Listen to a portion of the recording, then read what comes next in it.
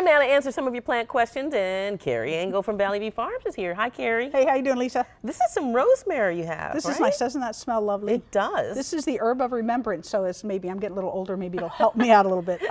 But this is great. This can grow out in the garden later on. It's kind of marginally hardy in this area, but this is a creeping variety, so you can use it to make topiary and do some fun things with it. All right. It looks and smells wonderful. Very cool. All right, let's get to our question. Is there a way to grow tomatoes in areas with low sunlight, like a balcony? Not really. No, Okay. I mean, you can't. The patio variety tomato can take a lower light than some of the other ones, but you could also get a grow light and put it out there and keep that on for 12 hours a day or so in the summertime, and that should be enough to keep it going. Is that upside down tomato plant still popular?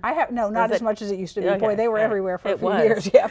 All right. Are your core crops in yet, and can I plant them now? These are like with the cole crops, so they're broccoli and all that kind of stuff. So they are in. I think around here and maybe south of Baltimore, you could probably plant it. I'd still be pretty careful as we get north and west of the city. Okay. All right. We need soil temperatures up a bit yet. Okay. What colorful flowers can be planted now outside?